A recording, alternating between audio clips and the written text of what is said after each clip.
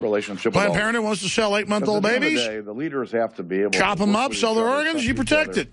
To find the common ground to get things done.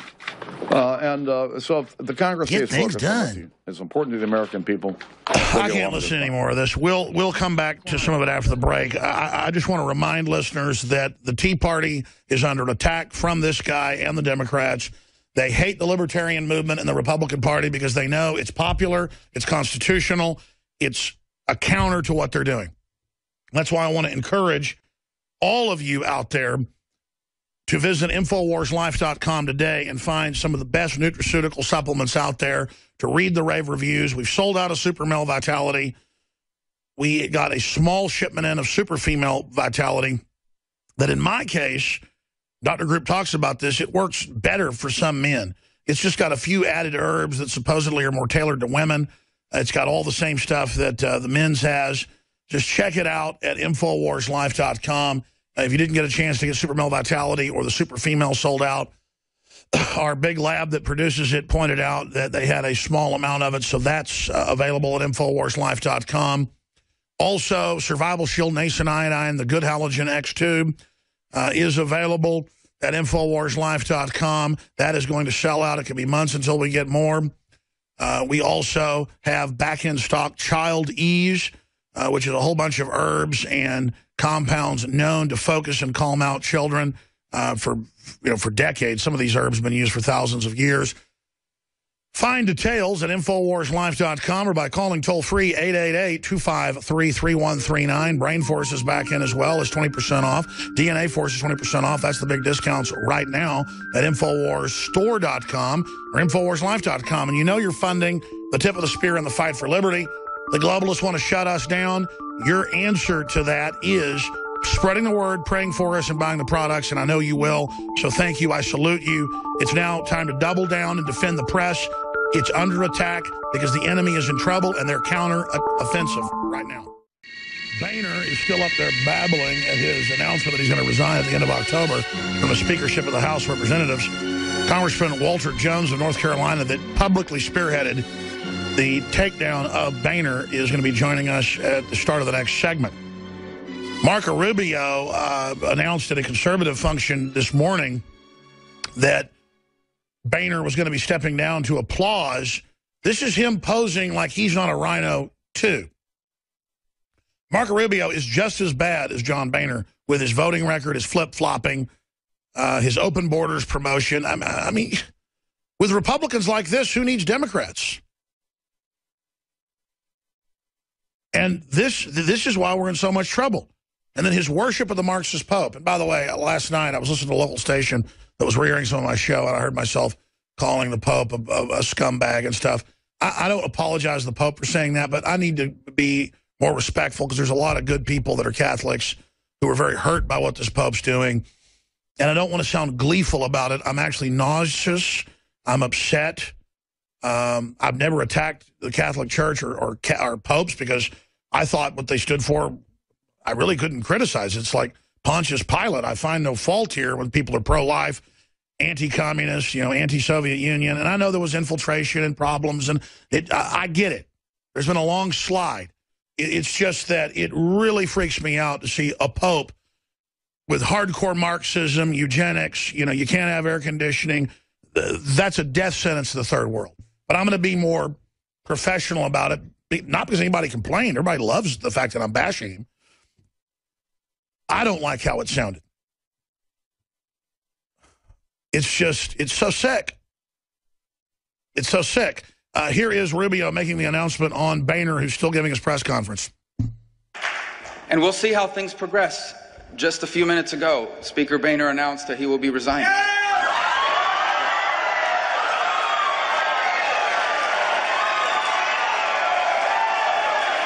If people are not there to see Rubio, it's a conservative summit.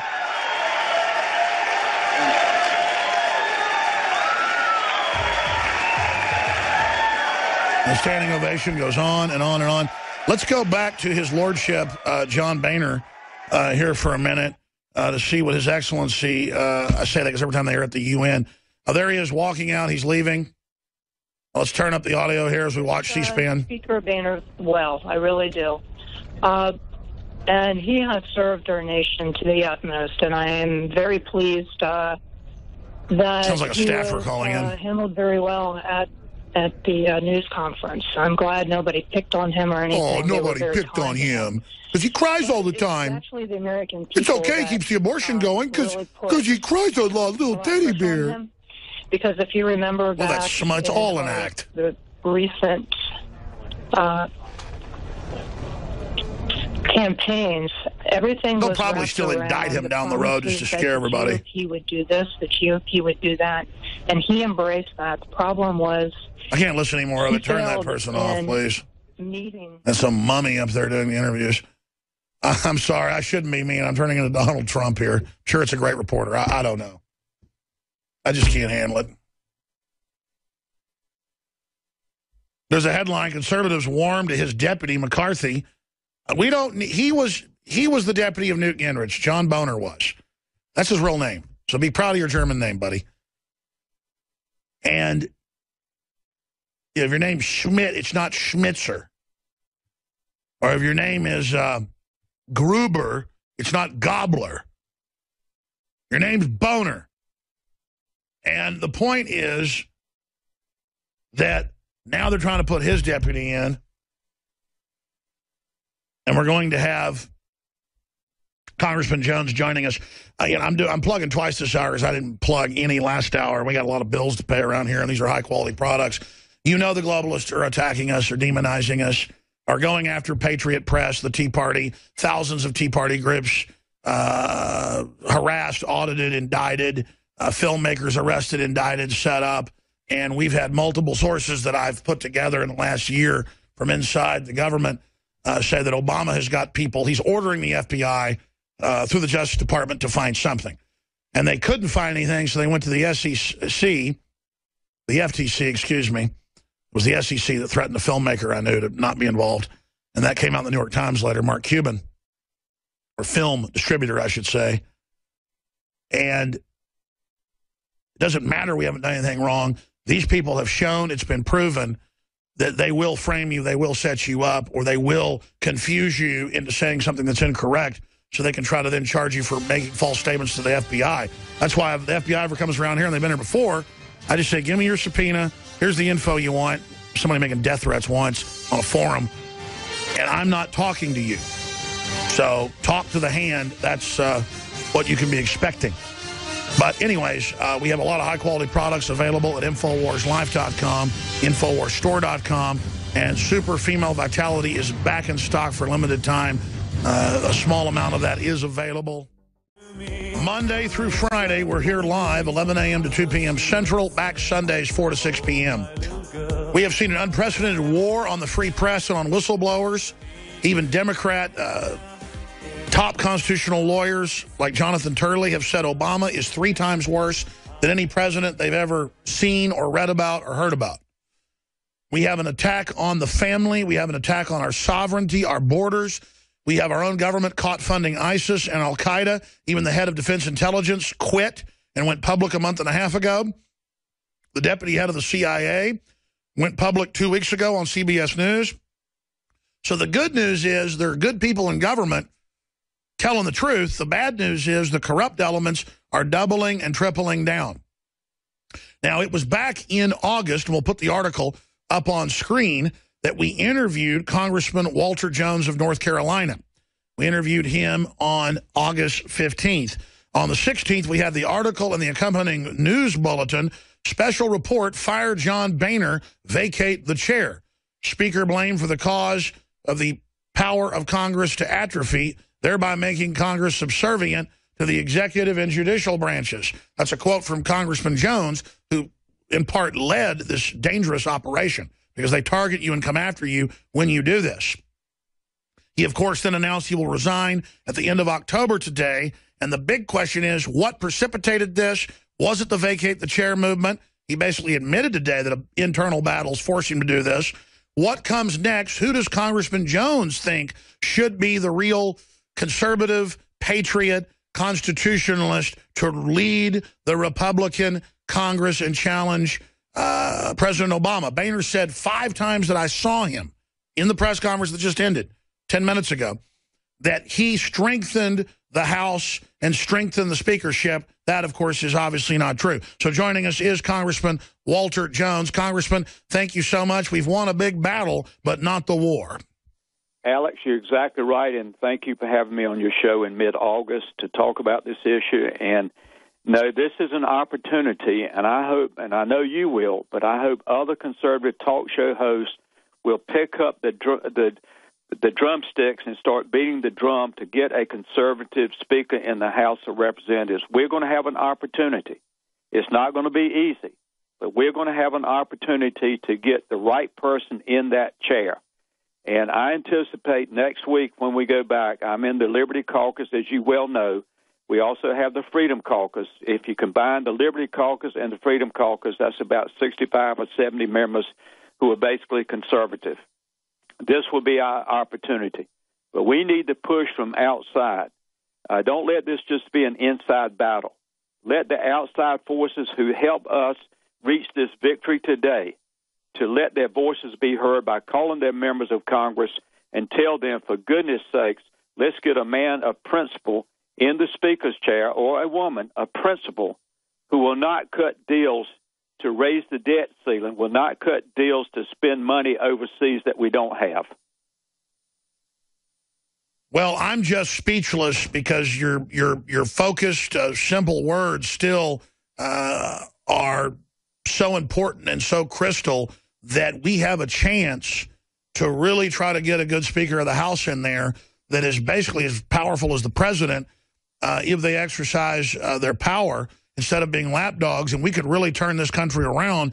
The entire power structure, both Rhino and Democrat, has been focusing its energies on destroying the Tea Party and stopping a libertarian conservative rebellion in the House to try to take control of the Congress away from the establishment. And we, I think, are very close to doing that. Being up there on the Hill, sir, and being an expert on this, what do you think the strategy is, the winning strategy, to be able to try to checkmate Obama at a time where he's just operating like a dictator? Well, Alex, as you know and I know, before we had the vote for the Speaker of the House in January of 2015, I was one of 25 to vote no on John Boehner. You and other talk show hosts, you were beating the drum that I called about just a moment ago to call for that drum beat again. We're going to have, Boehner will be in office to the end of October. We're going to have a CR coming up, and most of us hope that we defund Planned Parenthood. I don't know what will be in the continuing resolution known as a CR next week, but I will tell you this, we are going to have an opportunity that you do not get very often, and that's in the middle of a congressional session to change the leadership. That's why, again, I wanted to be on your show, and I would tell you that I hope that your listeners will do what they will probably very seldom have an opportunity to do. Change the direction of the House of Representatives. This is a historic moment right now. Who should they contact, and who are some of the people you think would be good speakers of the House? Well, Alex, the reason I'm going to answer you this way is I anticipate over the weekend to have several phone calls, which I have not had yet, but I know that there are members of Congress who are testing the waters right now who are conservative. I anticipate to be part of telephone conversations this weekend, and certainly when I go back Monday. I'm looking at the TV right now, Matt Salmon, who's a fine fella. He was from Arizona. He ended up voting for Boehner. I know that since that time in August, he made the statement back in Arizona that if there was a vote to vacate the chair, he would vote to vacate the chair. There are plenty of conservatives who know that this is our opportunity to stop the train wreck. The country is being dismantled in front of us right now. We need a patriot in the speakership of the House. Well, Alex, I'm looking at right now a Washington Post article because I want to write a letter to the editor, and let me read the headlines. I think this will be of interest to you and your listeners. U.S. wasted billions of dollars rebuilding Afghanistan. Why in the world are we spending so much money wasted money overseas when we've got